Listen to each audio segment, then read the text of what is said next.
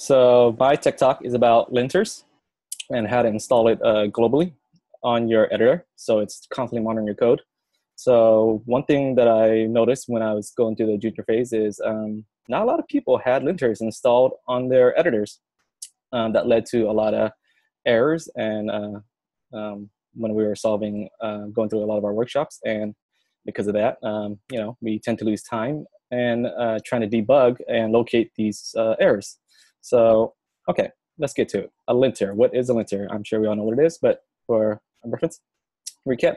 A coding linter is it's just a type of static analysis that frequently used to find problematic patterns or code that doesn't adhere to certain style guidelines.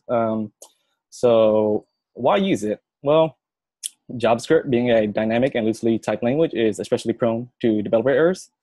So without the benefit of a compilation process, JavaScript code is typically executed in order to find syntax or other errors.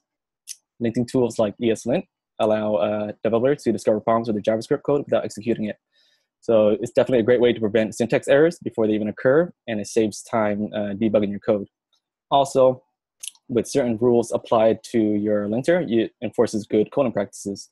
And because we are mostly just started learning how to code very recently, it's good to develop these good coding practices as early as possible. So sometimes you wonder, well, why isn't your code working? Well, maybe it's because it's a parsing error, unexpected token, like something in your code doesn't belong there.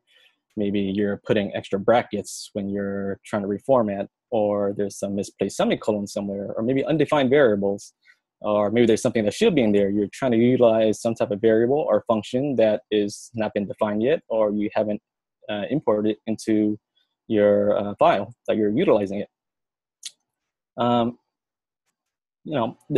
We are human, so we are prone to making mistakes. And some of the more common mistakes that we all make is misspelling of variables, or maybe sometimes we're running our code and we're trying to grab a value off a variable, yet it's coming out undefined.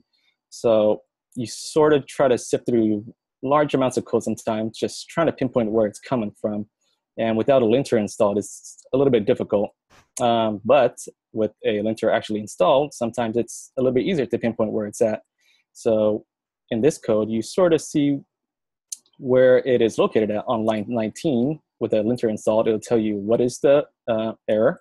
I'm trying to use something that is not defined. So if I go to line 19, I clearly see that what I'm trying to call is it's just a simple typo. So how does this code look to you guys, right? Look familiar? It's WikiStack. So this is something we've gone over in our previous workshops. So when I was working on this with two other people, even with 3 sets of eyes, it took us over 20 minutes to simply figure out why this code was not working.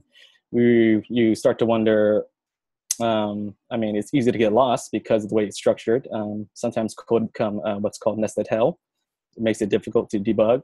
Using a new library for the first time, you wonder, am I utilizing the method correctly? Is everything spelled correctly as well?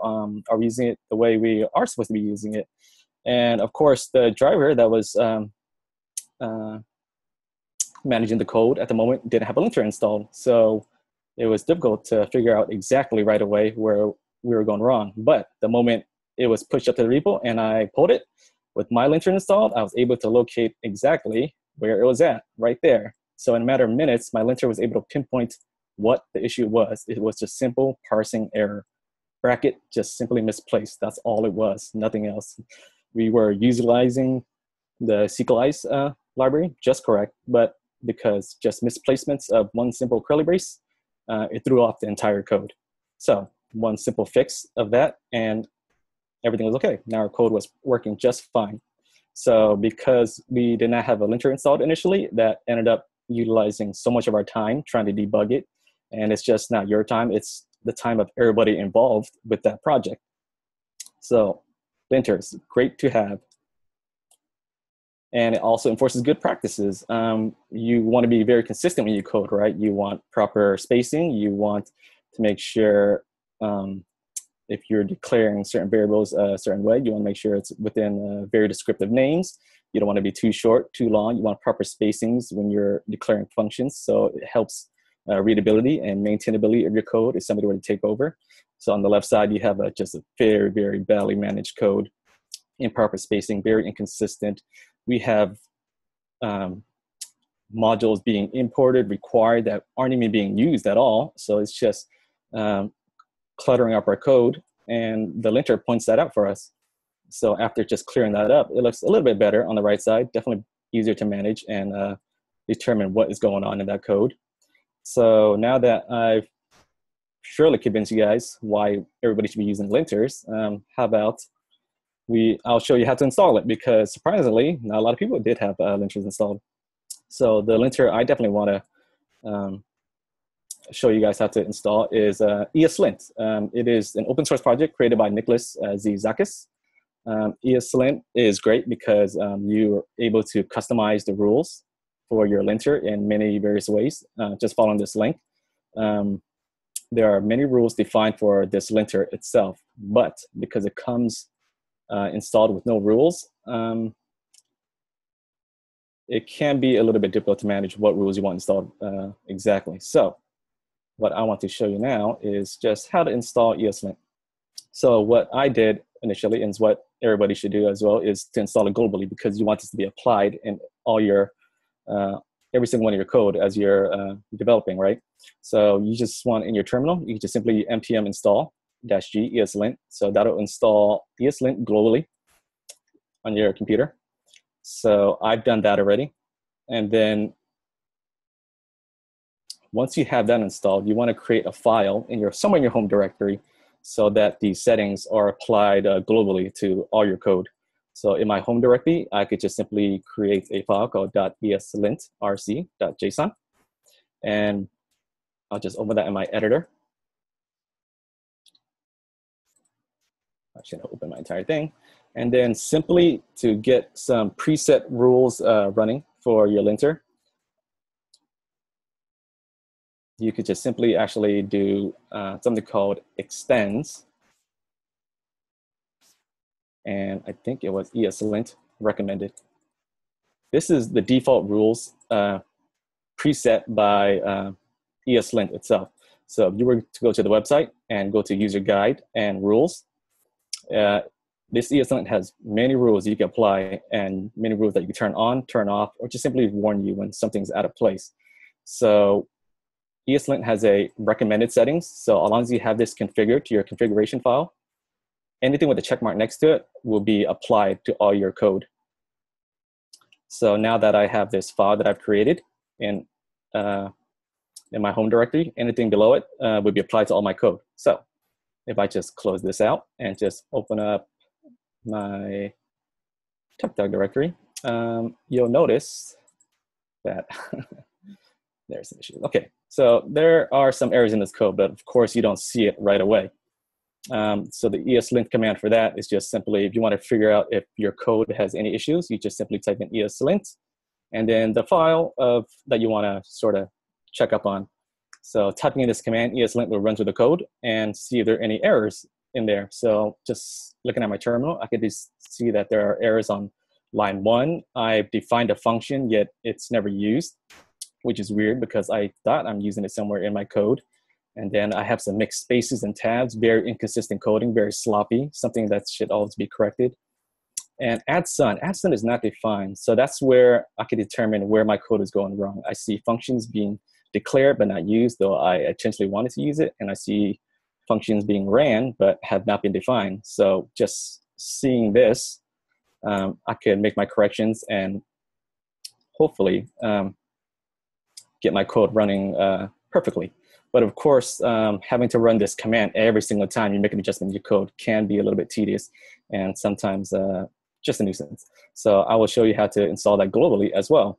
So what Sublime has is something that you can install is something called Sublime Linter. So it's a framework for Sublime that when installed onto your editor, Sublime, it allows your linter to be monitored at all times, so that anytime you code, your linter will be watching over your code and just having real-time checks on your code. If any errors occur, it will pop up right away, and you could solve it right there on the spot instead of somewhere down the line trying to sift through your code and figure out where it is.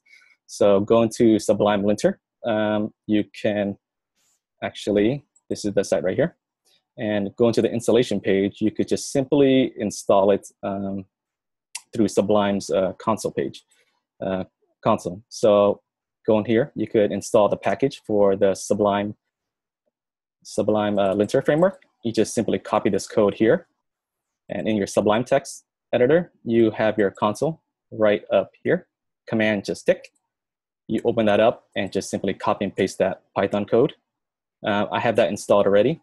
So once you have that installed, all you have to do is just simply restart your Sublime. And now you should have Sublime Linter installed in your editor. And what you will simply want to do is have the lint mode set to background, so it's monitoring at all times. You can have it set to load and save, so that anytime you load or save a file, it'll run the linter. And then you just sort of want to toggle your linter so that it is enabled. Now it should be monitoring your code at all times.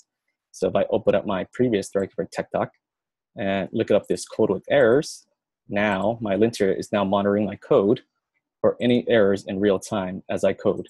And I'm already seeing mixed tabs and spaces. So I could correct that as I am coding right away. And I see another error here. I totally defined but never used. This is totally fine. I mean, you can define functions. If you're exporting it, chances are you would not be using that inside your code. But because of the rules set to default by ESLint, you could also edit those as well. So that's another thing we could also do with ESLint. So let's open up our ESLinter file. So because these are the rules set by default on the site, you can also add any customizable rules as well. All you have to do is just type in rules. So if there are additional rules that you would like to turn on by default or turn off, you could just simply set it in here in rules and then colon and then just an object. So going back to the site and going to ESLint. So what I don't want to see is an error every time I'm declaring a function. Sometimes I just want to create it to export it to utilize elsewhere. So going to the site, you see all these sorts of rules. So what I really want to turn off is this error that keeps coming that says no unused variables. So I could just simply type no unused variables actually right in here. No unused bars. And I just simply have that to off.